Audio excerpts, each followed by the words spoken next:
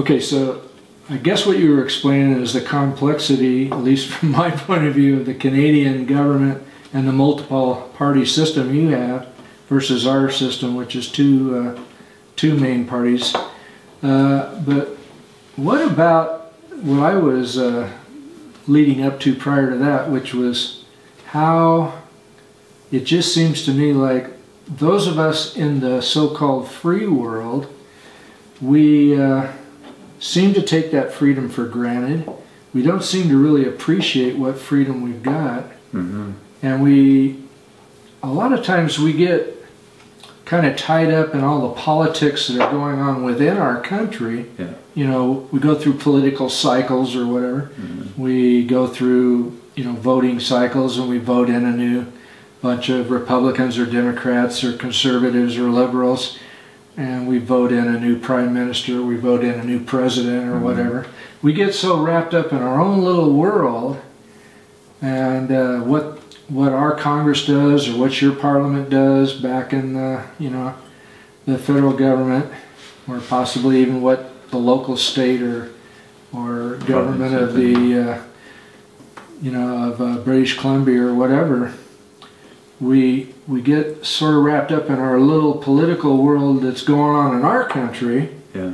And sometimes we don't like the laws they pass, like I didn't like Obamacare. Mm-hmm. Some people like the laws that were passed. You liked your healthcare system. Sure. But we don't pay attention to what's going on out there in the bigger picture. And, you know, I was telling you, I'm a little pissed off when I hear what happens over there in the Middle East with these terrorist organizations. And I feel like they're a threat to our freedom. Yes. And most of my countrymen could care less. They would rather just see us come home, let those people out there terrorize whoever they're going to terrorize. They're on the other side of the ocean. How can that possibly be a threat to us? And yet I see it as a major possible threat, because these guys that just killed, you know, burned this Jordanian pilot alive, these guys, whether our politicians want to believe it or want to say it or not, these guys want to impose Sharia law on the entire world if they could. And their version of Sharia law says it's okay to burn people alive. It's okay to cut people's heads off. And that goes on in some of these countries in the Middle East, where it's okay to give somebody 1,000 lashes or whatever. And yet our politicians don't want to admit that. There's this political correctness that I've heard you talk about before, sure, that says, oh, well, you know, we can't really criticize how these people run their government over there, or how these people's religions work over there. You know, we'll make excuses for them. We'll say, you know, Islam is a peaceful religion, and therefore what these guys are doing really isn't even Islam. It's just some perversion of Islam.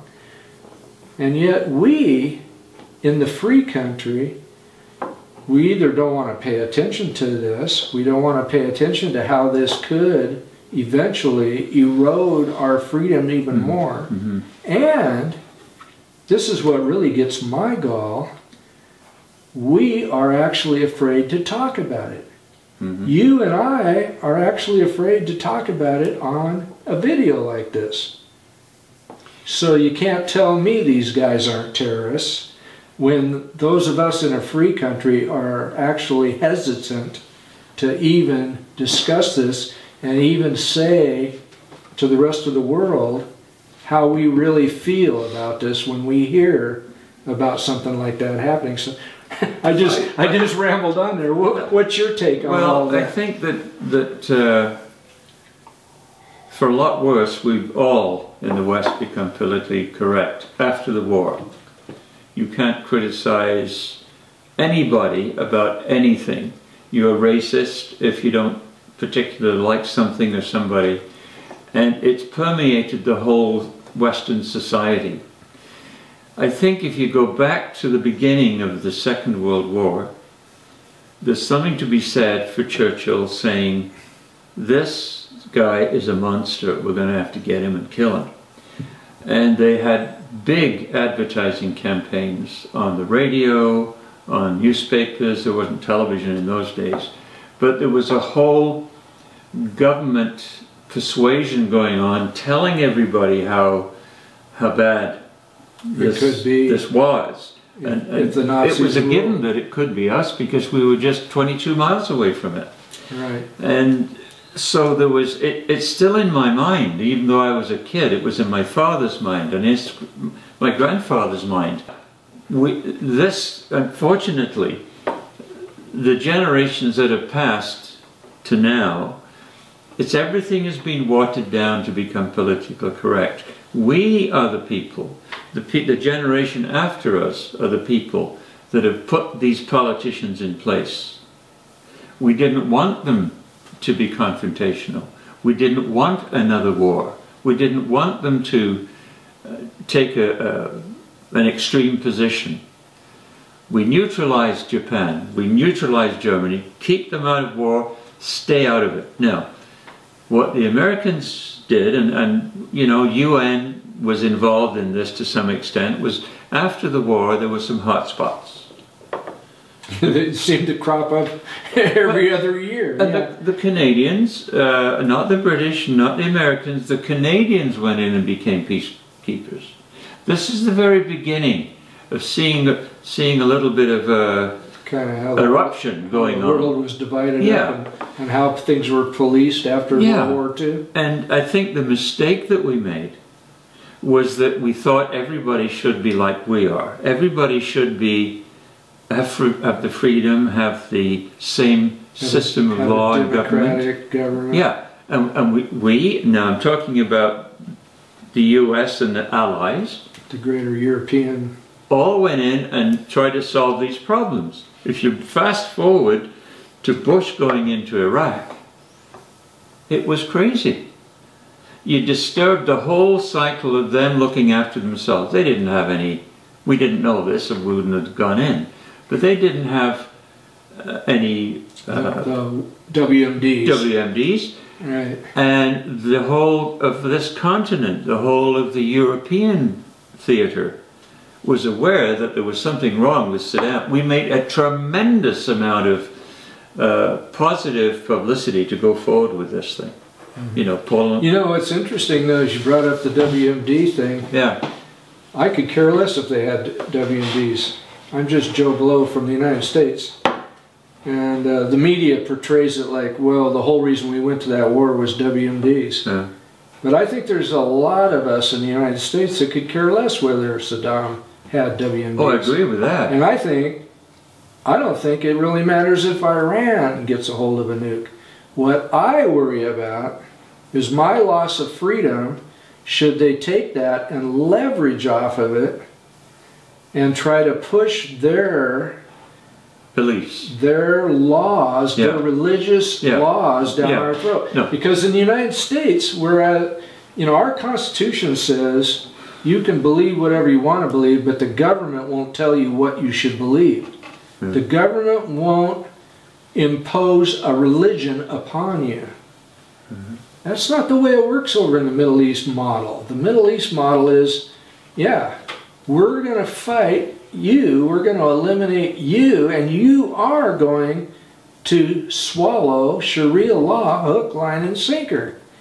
Or you're not going to live around here. But you're either going to take it, and it's going to take away your freedom or whatever it does to you, or you die. That sort of mentality is the real threat that I see coming out of the Middle East. Now, does that mean that anybody that immigrates to the United States from the Middle East or immigrates to Canada from the Middle East has that mode of thinking that they want to impose Sharia law on us? No, that's not what I'm saying. No. But there are radicals over there, obviously. It's obvious. There's radicals over there that's what they do want. They would rather the rest of the world had Sharia law. And if you want to deal with us, you better follow Sharia law.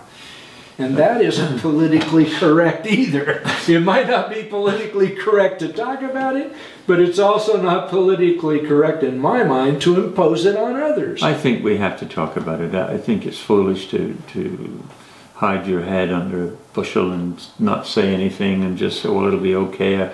I think one of the problems that we face in Canada, the US, and perhaps Britain, is that the general population don't like fighting. We don't like wars. We don't want to be disturbed. We want to carry on the way we have for 200 or 300 years. Right. We're peace loving. Yes. And I think most Christian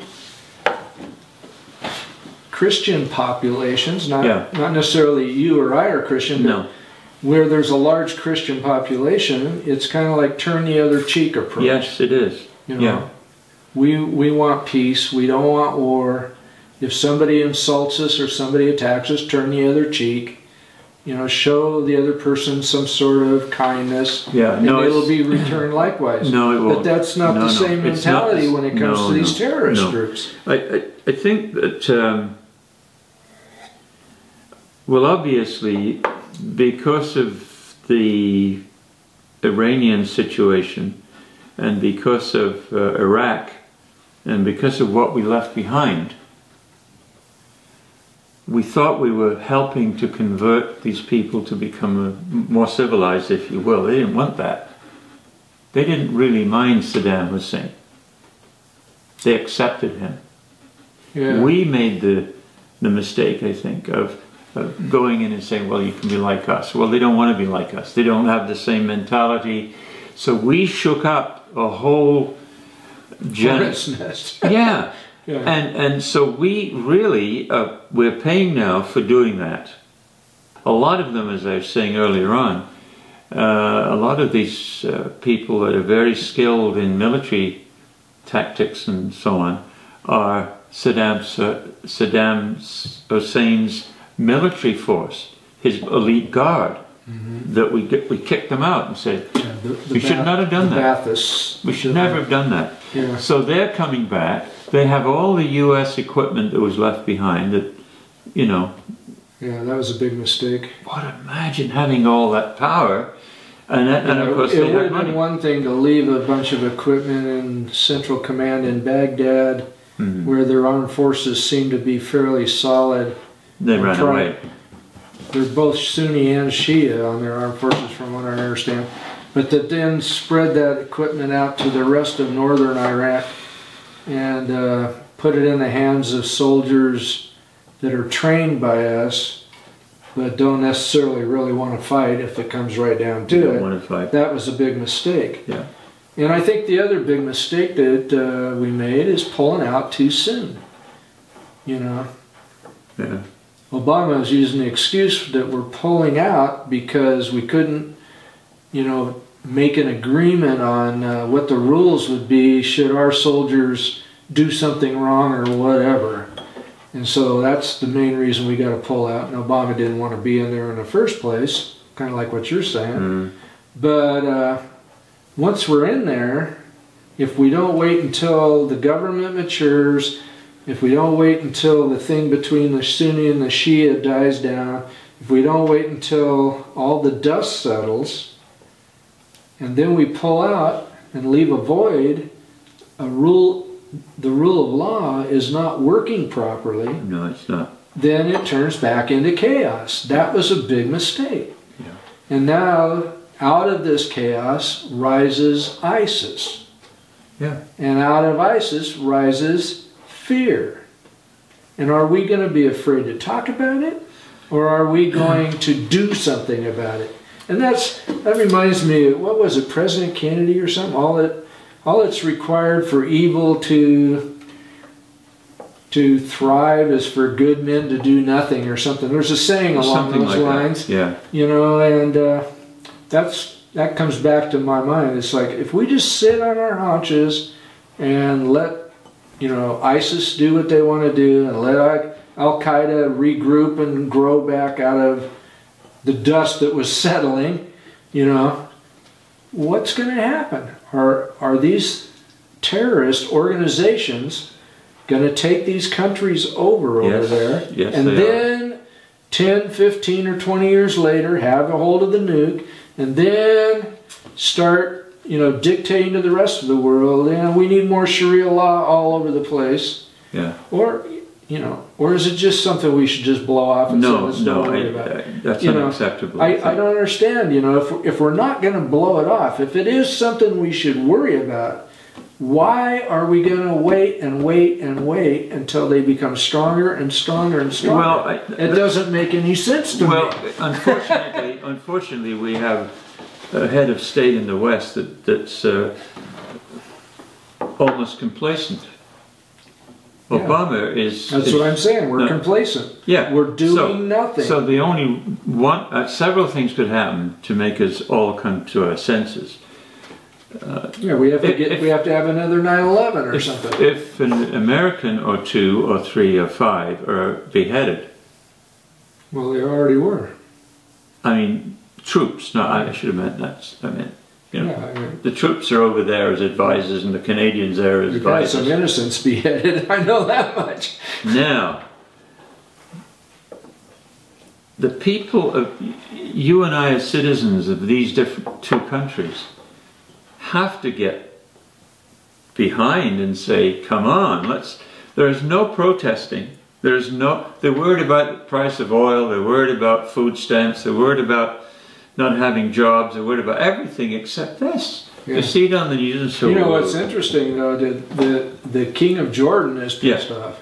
I'm pissed off, the King of Jordan is pissed off. It's about time. And I want to see what he does. I hope he says, okay, I've had enough. I'm not just going to fly a couple of planes over there to take ISIS out. I'm going to get involved to the hilt. The King of Jordan was educated in England. He's very pro-British.